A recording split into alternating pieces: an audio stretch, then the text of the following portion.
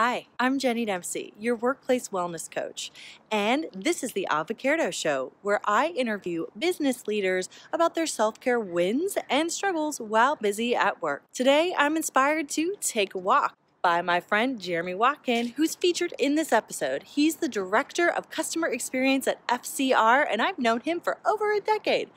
Pretty great guy. Now, what else does he have to say about his own self-care wins and struggles in the workplace? Watch this video to find out. It's fun to spin around.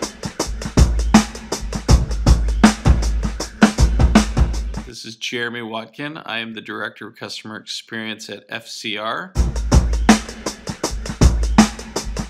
And I'm super excited to be on the AvoCAREdo show. Let's talk about self-care a little bit. My wins, first of all.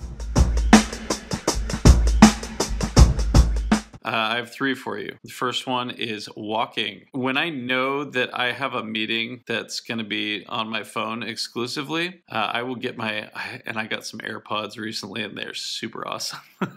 They're the wireless Apple earbuds.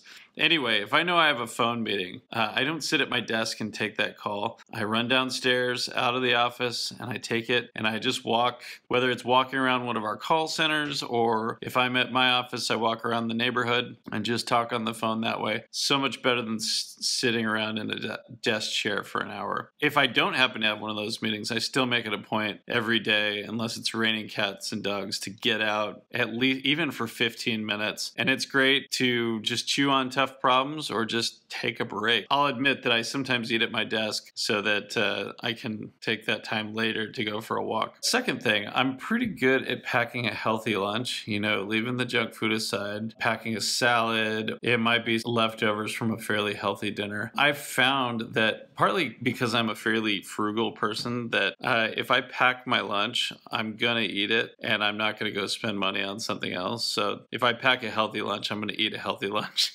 And that helps me get at least one good healthy meal in every day. Third thing, more of a mental thing, is I'm getting pretty good at it's either assuming positive intent or seeking to understand before being understood.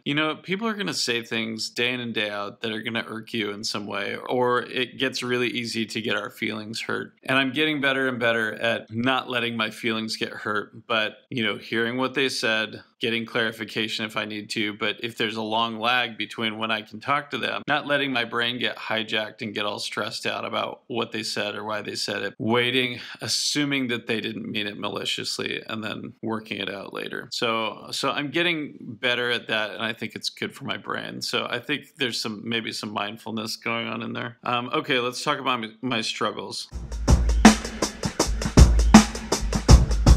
Struggle number one, I said that I eat healthy lunches, but what about if somebody brings cookies or chocolate to the office? I have certain things that I say are off limits because the ingredients they have, but if somebody brings dark chocolate or peanut butter cups, I feel the need to eat them like they're going out of style. So I need to keep working on that. One thing that helps in that area is to know that, if I have a day where I sort of go overboard, I know that tomorrow's a new day and that I can show up, say, maybe I'll eat a healthy lunch and then have one or two of these, but I don't feel the need to eat the whole thing. Getting better at that, it seems like it's going to be a constant thing that I deal with in my life. Struggle number two, and this is more about my work productivity. I've dabbled on and off. I've had this relationship with my calendar where I try and take tasks, and rather than just spending my day responding to email or venturing over to social media, obviously for work purposes, Twitter and Slack and things like that, I've been trying to schedule some of those tasks that I tend to put off on my calendar so that I get them done during the day rather than saving them till right before a deadline or having to take them home. I have days where I don't focus like I should, and then again, tomorrow's a new day and I can set my calendar before I get there and be way more productive. Last thing is that's I think a constant struggle, and I think it needs to be, is sharpening the saw. Another reference from 7 Habits of Highly Effective People. There are nights I go home and watch TV and I could be reading a book. Just constantly trying to continue to focus on learning and bettering myself, I think, is very important. So that's it.